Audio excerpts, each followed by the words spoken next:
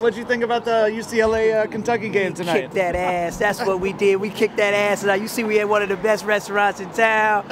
Man, what you want to hear tonight? Go Bruins. What would you say to Coach Calipari in Kentucky?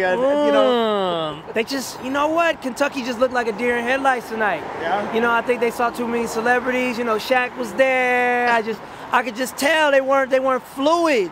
They were you know starstruck. what I'm saying? They were a little starstruck. And we just came out. We had to finish it with that dunk, too. I think that was a punctuation. It was a great game, man. Seriously, it was a huge day for LA basketball. Does this make up for last year? Oh, of course. I mean, you know, we don't talk about the past here in LA. We only talk about the present and the future. Nice. And the future is bright.